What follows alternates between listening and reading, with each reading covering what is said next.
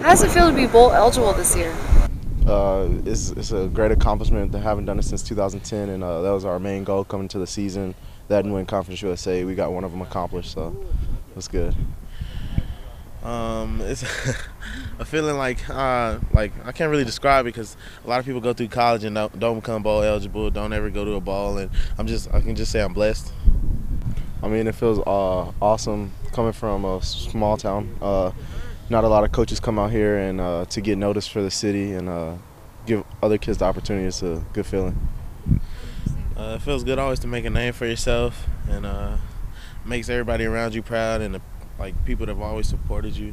How's it been to have a career in college football? It's real demanding. You have to have your priorities straight. Go to class, get out of practice. Then you got weights, film.